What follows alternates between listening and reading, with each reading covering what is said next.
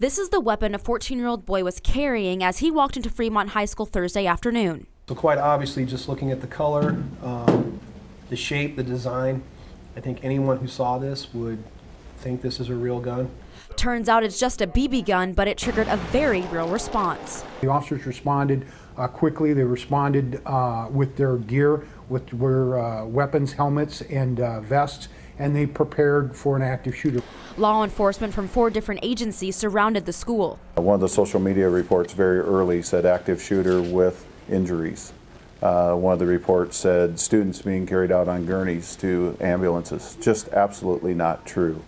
Chief Elliott and the superintendent, who both came under fire for not releasing information sooner, said they were actively trying to figure out what was happening. I know a lot of people wanted that information right away.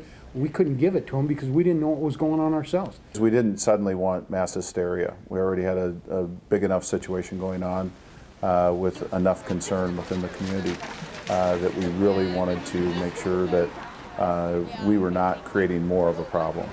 It took about 2 hours to clear the school and arrest the teen. We'd never been through anything like this before, and I think we did about as well as we could have hoped to. And the district had this reminder for students. If you see something, say something. If you know something, tell someone. And that's exactly what occurred. In Fremont, Nia Gonzalez, KETV Newswatch 7. Authorities are holding the student at a detention center in Madison, Nebraska. He's being charged with a felony for terroristic threats.